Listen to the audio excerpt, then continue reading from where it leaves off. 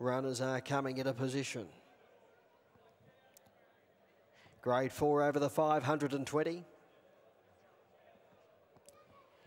Talia's Way, our favourite at $4.40 in a wide open affair. Green light through. Ready to run. Set.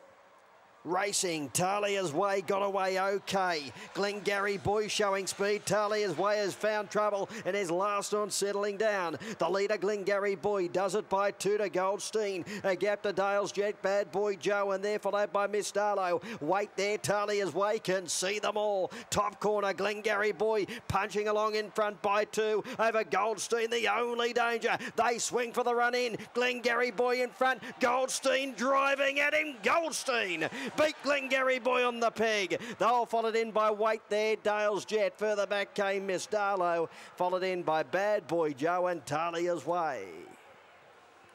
Goldstein too strong.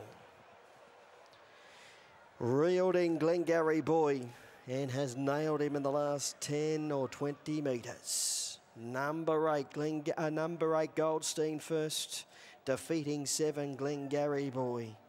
Wait there, number 2, 13, and 4th, number 1, Dale's Jet. 30 and 16, the official time.